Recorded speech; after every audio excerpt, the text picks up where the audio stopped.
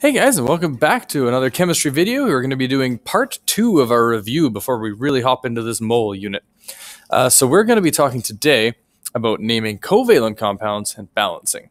So let's hop right in here to naming covalent compounds and start with a little review of what a covalent compound is. So a covalent compound are any compounds which bond by sharing electrons. So remember, ionic steals or swaps electrons, one takes from the other.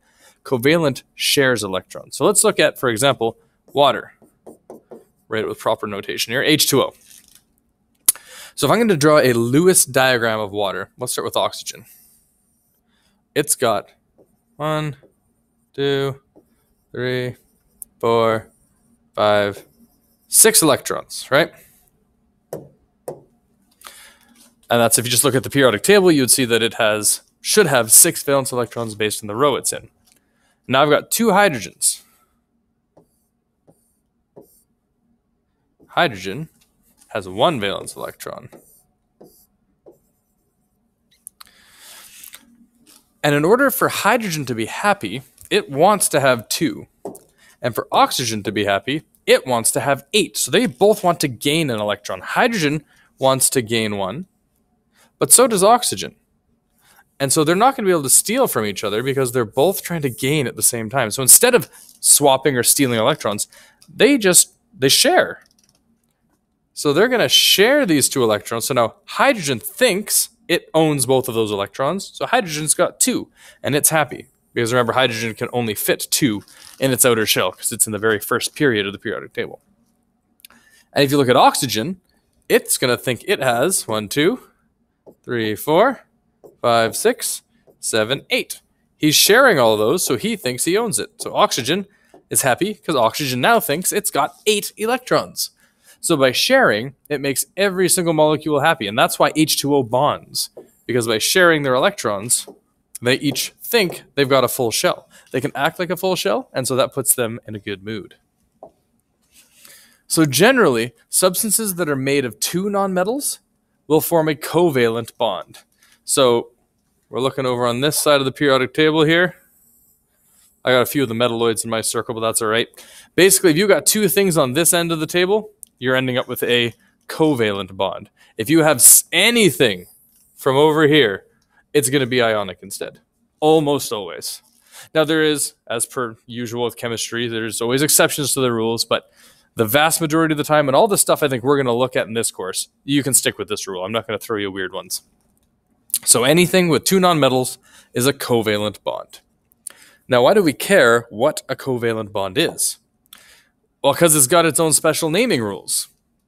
To name a covalent compound, well, we're going to keep the ordering of the elements the same, right? With an ionic, you always name the metal first and then the nonmetal. Well, it's the same rule. The element furthest left on the periodic table goes first. And you're also going to need to know some prefixes. Mono means 1, di means 2, tri means 3, tetra means 4, penta means 5, hexa means 6, and those prefixes tell you how many atoms of the element are in the compound. So you use the prefix to tell you how many atoms of that element are in the compound. And if you need help remembering mono, di, tri, tetra, penta, hexa, mothers drive to the picnic hectically. Mono, di, tri, etc. Mono, di, tri, tetra, penta, hexa. It gives you the first letters anyways, which might be enough to kick you off on the path to the right word. Mothers drive to the picnic hectically. You can draw a picture of that. It'll be hilarious. So the only time an element does not get a prefix. So you always give them a prefix unless it's the first element and it has only 1 atom. Then you just leave off the mono. So for example, here I've got carbon and I've got an oxygen, so we're going to call it oxide. All right. So same rules. Name the first one first, then name the second one, change the ending to IDE. Now we got to put prefixes on. Carbon is the first element, and it has 1 atom, so I don't have to put anything on there. I can leave it as carbon. oxygen is not the first element, and so now I have to give it a prefix. And the prefix for 1 is mono. So it's carbon. You could say monoxide, but it would sound ridiculous. So we shorten it to make it sound nicer because you don't have the two vowels together. It's carbon monoxide. Done. It's that easy. What about this one here? Well, I see carbon, and I see fluorine. Oh, I'm going to need more space in case I have to put a prefix on it. Oh, but I don't leave it as fluorine, right? You always change the second one to IDE. So it's carbon something fluoride.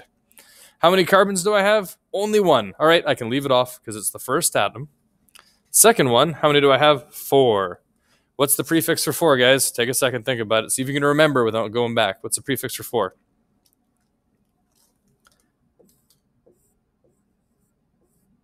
Tetra.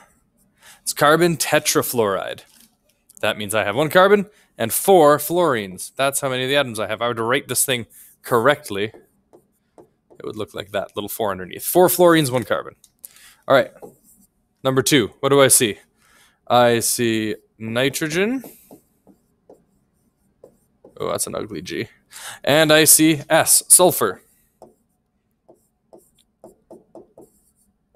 So I change it to sulfide. All right, now, how many nitrogens do I have? It is the first element, but it's got 2.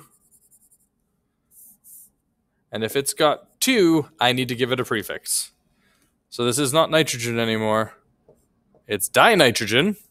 How many sulfurs do I have? Well, there's no number there at all. So that means I have 1 sulfur. And the prefix for 1 is, of course, mono. So I am at dinitrogen monosulfide. 2 nitrogens, 1 sulfur. Last one. C2H4. I'm just rewriting it so the notation looks nice. All right. I'm going to try and do this all in one shot. I have 2 carbons. I have dicarbon. And I've got 4 hydrogens. So I have tetra, 4 hydrogens. Hydride. Changing the ending to IDE. Dicarbon tetrahydride. Perfect. We have named some covalent compounds. And going backwards from name to element is just as easy. Like if I had, I don't know, I'm just going to make something up that's not an actual compound. Trinitrogen hexachloride. Sure, why not? I don't think this could actually exist. It would have to actually be able to share electrons properly to exist. I'm just making something up here. So what do I got? Nitrogen with 3 of them. Chlorine, hexa with 6 of them. There you go. I've changed my name back into my chemical formula. Super easy. All right. So that kind of wraps up our review of naming covalent compounds because they're the easy ones to name if we're honest. Now, let's look at balancing. So it's been a while since we've done some balancing. So well, I don't know, maybe it's been a year for you guys, maybe it's been less, but let's look at the basic law behind it. The reason balancing exists is because the law of conservation of mass says that whatever mass of reactants we have entering a reaction has to equal the mass of the products at the end. Whatever I put in, that's what I get out. If I put in 30 pounds of cookie dough into my oven, that's a lot of cookies, I better get 30 pounds of cookies out, right? That's kind of the basic idea of it. Whatever I put in, that's what I get out. If you put in 30 pounds of dough and you only get out 1 pound of cookies, there's something seriously wrong with your oven. Or vice versa, I put in 30 pounds of dough and I get 60 pounds of cookies. Oh boy, I love that oven, but there's something wrong with it. It's breaking the laws of physics. So what goes in has to come out. Now, what this means is there is an equal number of each of the atoms on both sides of a chemical reaction. So if I have 5 nitrogens on one side of a chemical reaction as parts of a reactant or even 2 reactants, then I would need that exact same number of nitrogens on the reactant side in either one or more chemicals. I just need the same number of atoms on each side. We'll look at some examples in a second that should make that a little easier to follow. But little tip before we get started, if you see a polyatomic ion, remember, more than one thing, like a nitrate. If that nitrate appears on both sides, try not to break them apart. It'll be way easier to count how many nitrates I have than to count it as a single nitrogen and 3 oxygens. Just a little balancing tip that makes things a lot faster. There are some times when you do have to break them apart, but it's fairly rare, and those tend to be very difficult to balance. That's a problem for future you in grade 12. So some examples. I tried to hand draw these using my computer. As you can probably tell, they're nice and blocky, but it's better than having all the 2's and stuff in the wrong spot. So here's our example. I got example 1, 2, and 3. Let's start with number 1. It's the easiest. I got aluminum metal plus oxygen gas combines to give me aluminum oxide. All right, sweet. So let's try and balance this out. You can pick any atom to start with. Your rule of thumb is try to start with one that doesn't show up in multiple places. Like if you look at question 2, I have oxygen, oxygen, oxygen. I don't want to start with oxygen. It's going to be hard to balance if it's all over the place. But in number 1, I have oxygen once on both sides, and I have aluminum once on both sides. So it doesn't really matter which one I start with. So I don't want to start with one that has a lot of things. It's not an issue. It helps to start with one that has a really big number. So I'm going to start here. Let's look at the oxygens. All right. I've got 3. Let's say I put one of these. I've got 3 oxygens on this side, which means I need 3 on this side. Well, if I put one of these, I only have 2. If I put 2 of these, I have 4. There is no way for me to get the right number of oxygens if I have 1 over here. So what do? I double it. What is 2 sets of 3? So I have 2 sets of 3 oxygens. So that means on this side, I have 6 oxygens in total, right? Which means I need 3 sets of 2 to give me 6 oxygens. All right, oxygens are balanced. How many aluminums do I have on my reactant side? Well, I have 2 sets of 2. So I have 4 aluminums, which means I need 4 sets of, this should be an invisible 1, 4 sets of 1 aluminum, which means I have 4 aluminums. So this side has 4 aluminums, my reactants. My products has 4 aluminums. My reactants have 6 oxygens. My products have 6 oxygens. I'm balanced. Everything is the same on both sides. So 4 aluminums plus 3 oxygens would give me 2 aluminum oxides. That's how this balances to make sure everything works out the same. Now, hopefully that is mostly review. You've seen that one before. We're going to look at a slightly trickier one now. C4H10.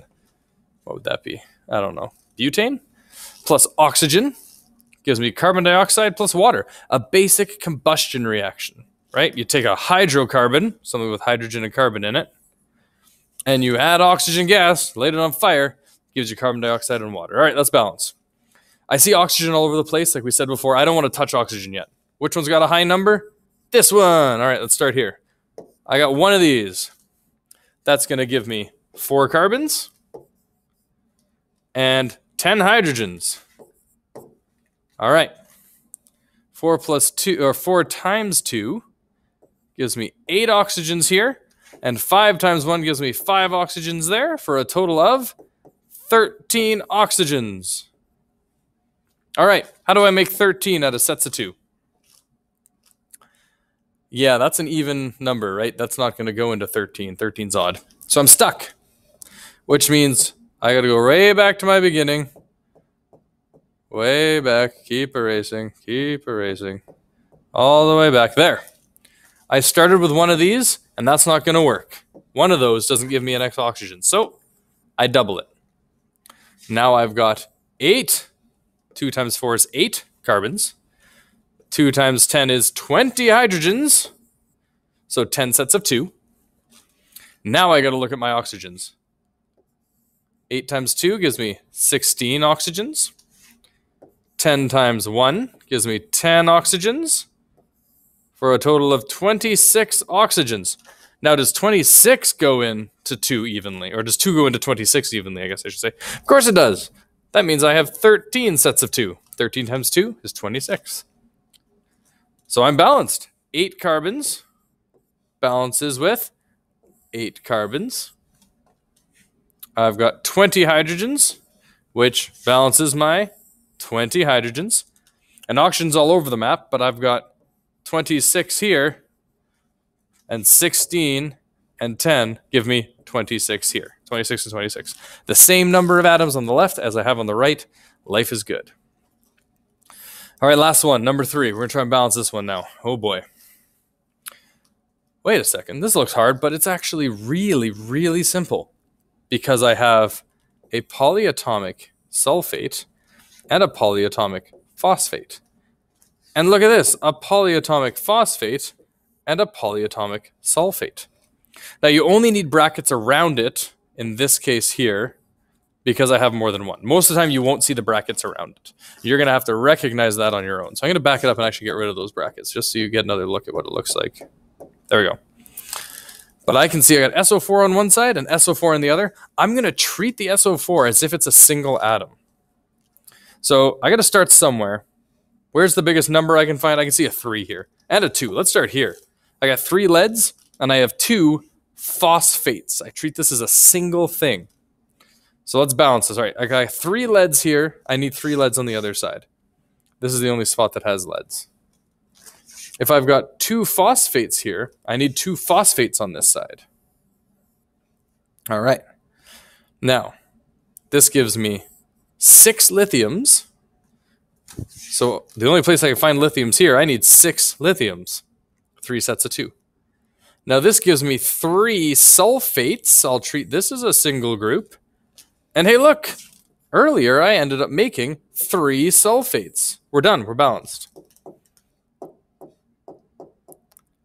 Oh, I erased numbers, didn't I? Oh, 6. There we go.